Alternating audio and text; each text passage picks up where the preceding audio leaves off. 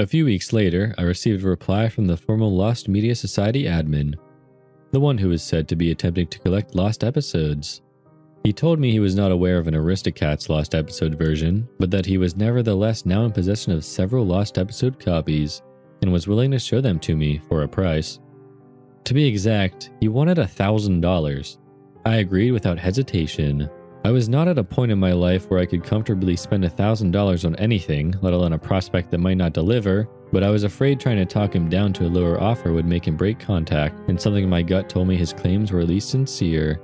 He gave me the address of a secluded cabin he said he would rent for the purpose, which was several states away.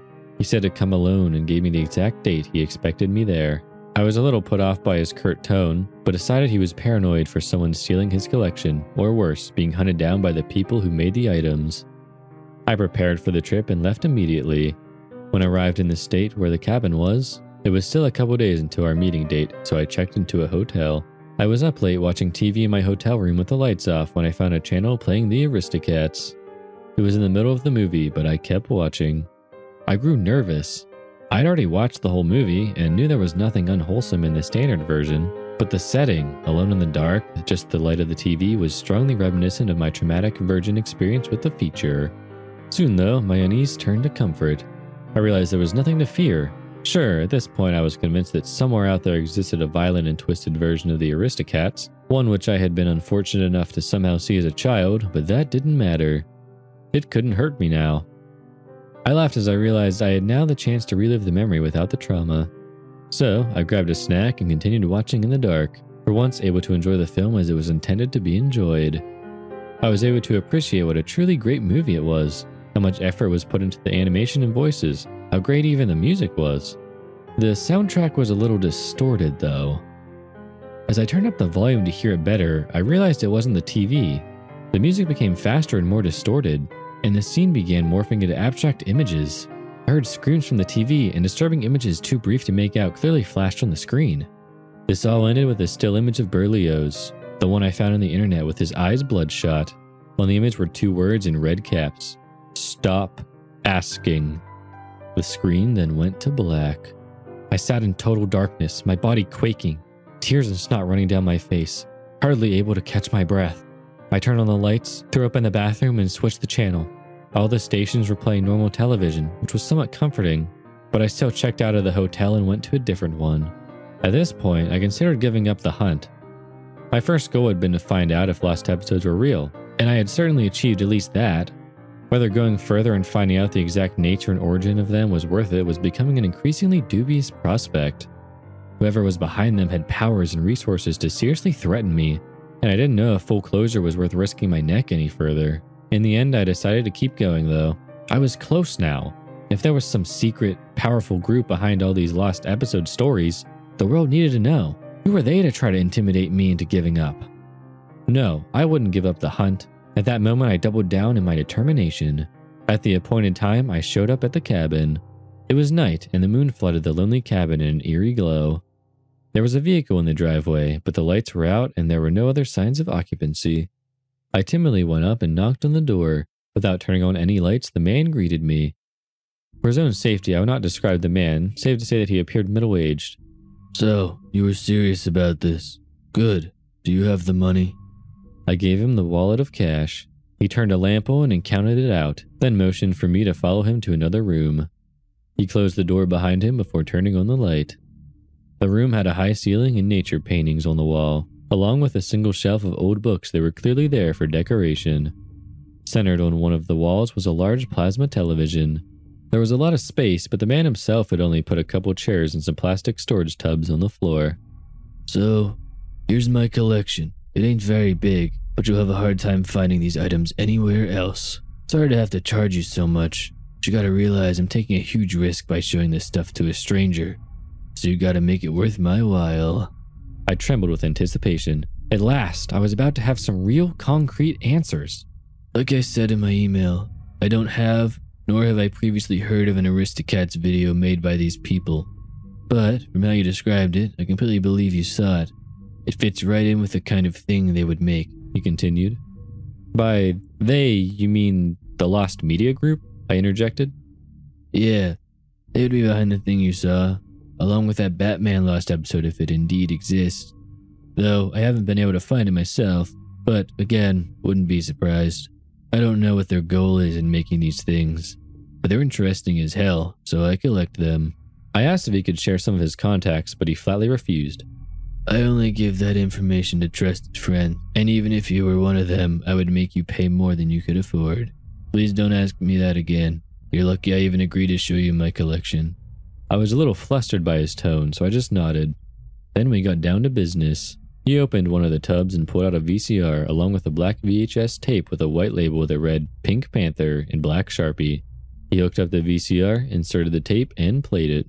It was a lost episode from the Pink Panther cartoon series, which was a show consisting of short sketches, about 5 or 6 minutes each, with the Pink Panther going on various solo adventures and getting into trouble with other characters and situations, which he manages with his superior mastery of cartoon physics.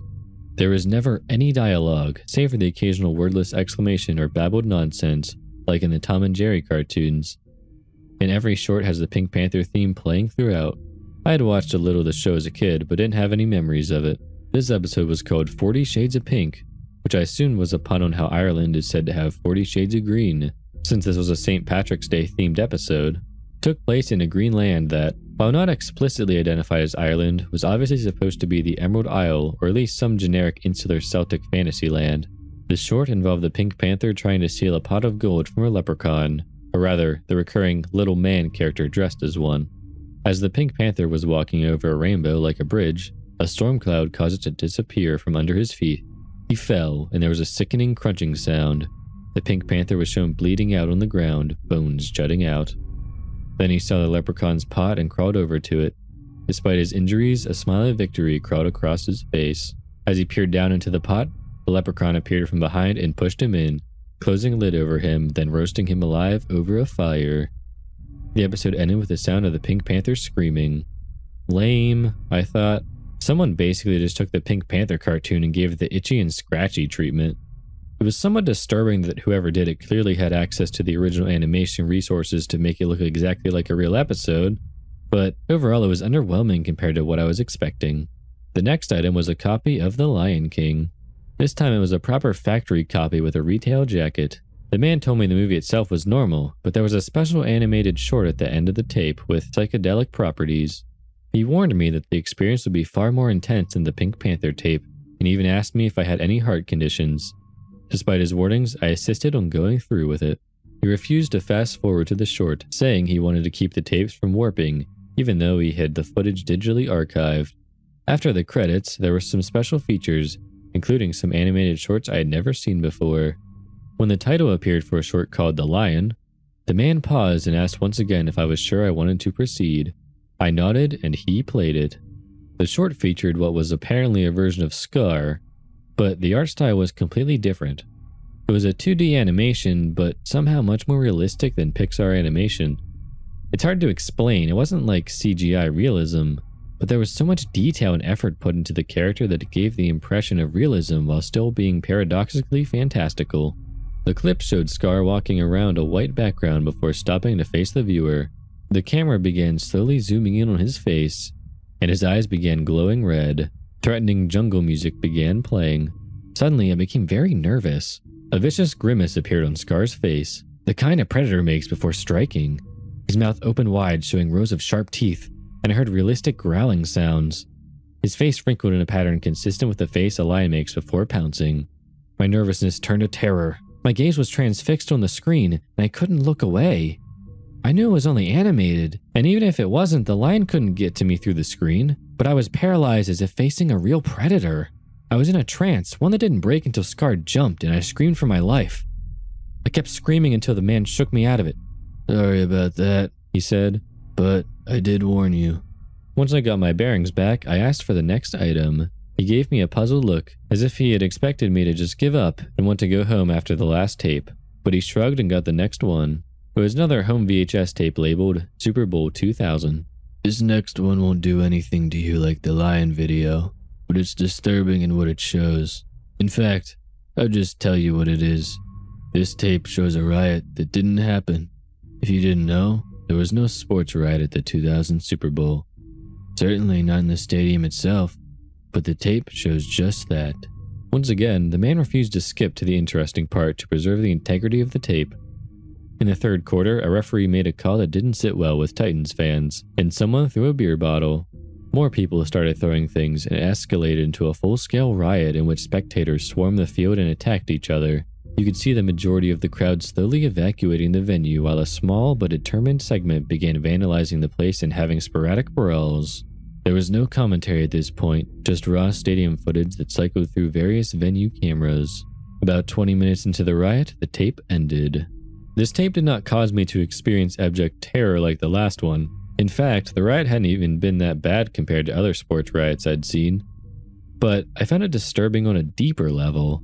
The fact that they could alter a recording of a sports event to make it show something that so blatantly didn't happen in reality terrified me. They could only have done it in one of two ways, with editing techniques that were well beyond what was publicly known to the world, or with some type of magic. I still asked to see the next item. The man said it was the last one. It was a plug-and-play video game this time. The man explained that the Lost Media Group was known to dabble in other mediums beside movies and television, and that in particular they were said to produce a lot of lost video games, though this was the only one he had been able to acquire. The game was labeled Pokemon Black Carbonite. I actually remembered hearing about Nintendo making a Pokemon plug-and-play game that was cancelled, but I didn't know if this was the title.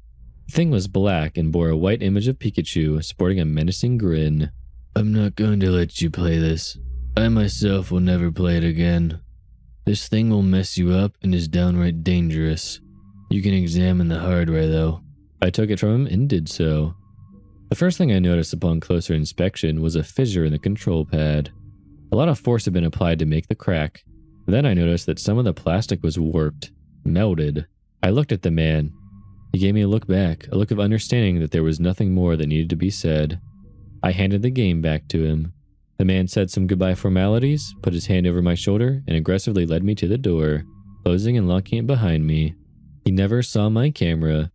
During the lion short, I had managed to snap a quick digital photo of the TV screen while the man wasn't looking, and had put the camera back away before the whole bad acid trip thing. I had the photo enlarged and enhanced and studied it. It was still frightening even without the psychedelic properties of the animated short. Again, despite being a cartoon, it had such detail and realism that it seemed more alive than I thought a cartoon could.